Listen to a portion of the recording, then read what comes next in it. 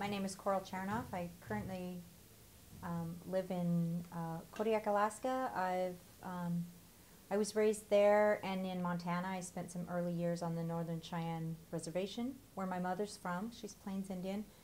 And my father was Aleutic Russian from Kodiak. What I do is I do a salmon skin leather process, and I do it the same way that you would do a brain tan buckskin, which is an indigenous method from many parts of the United States and the world. So I tried it on fish skin, and it worked really well, and I've seen in collections where it looks like they've made fish skin, what I call fish skin leather, as opposed to drying it. I made this bag out of fish skins, and this is my brain tanned deer skin, and I use it a lot, I don't really try and treat it with like kid gloves. I pack it away and I stuff it in a bag, and I'm actually extra hard on it because I want to make sure that the seams are durable, and I'm just testing the durability of the product and the durability of the seams. This is another method that I've used is alderbark tanning. I see it a lot in older objects. And I've used seaming that I've seen in older objects. It's all sewn together with sinew. It's really important to me to learn all about the processes and everything they did. I'm just interested in all aspects of what I'm doing. The process, the functionality, the design work. Why are they seaming it like that? Like, is it necessary?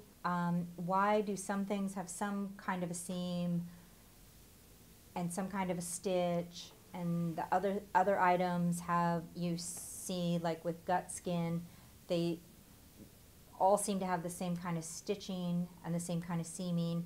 And then on a fish skin, you'll see that same kind of stitching, but a different kind of seaming. In teaching a class, when somebody asks a question, I would like to have an answer. There's kind of a break in this knowledge about this material. So on having to learn on my own, I have to test everything. That's the only way.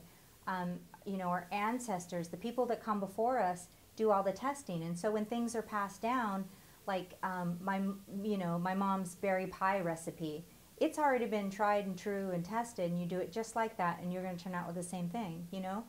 Recipes are passed on in that way.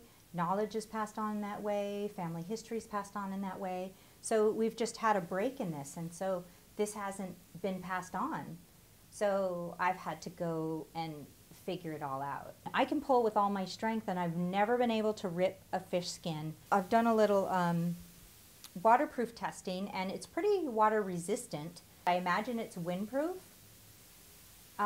just because of the way the fibers lay, and leather itself is pretty windproof because of all the way the fibers interconnect. And it's accessible.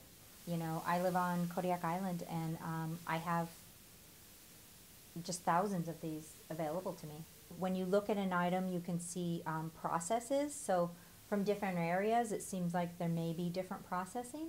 And it sort of validates what I'm doing. It tells me whether the direction that I'm going is right or wrong, or which direction that I have to go. I want to teach like I learn, where it's culturally meaningful for me. So it's important that it have that aspect to it, and it's culturally correct. This has been just so much better, I think, than any workshop I've been, because it's more of, we're not taking one part of what I do. It's more of a whole picture. Like, I have my methods and what I do, and then I met with two other artists, and so we're comparing knowledge, and then we have 3 different methods. There's not this kind of thing about there's a right way or a wrong way, and we see all those methods in the collection, and that's just so exciting. And then we're meeting with people from the museum who also have a different kind of knowledge, so all this knowledge is being combined together and used and learned from. Fish skin in museums, fish skin design, cultural differences, and the way we're also learning, and then teaching and passing it on, it's just more of a whole picture, and it feels more right.